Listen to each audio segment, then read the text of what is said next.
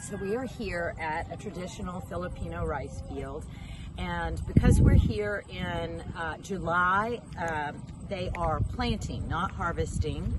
And what they do is they first prepare the land with either the tractor or the carabao, the water buffalo, to get the land soft and with holes in it. And then right now, you can see they're taking the seeds, which are in the long green fronds that you're seeing here, and they're putting it in one by one in each of the holes. So you can see it's very hard, back-breaking work.